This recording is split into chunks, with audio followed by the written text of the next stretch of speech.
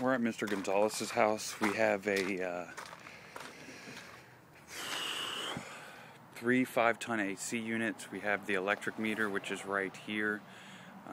It is not locked.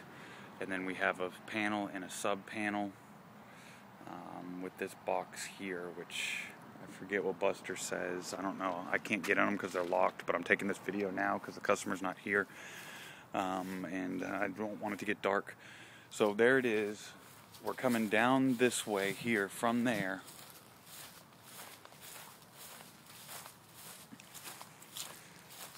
To where the AC units are. So we got the electrical back down there by the fence.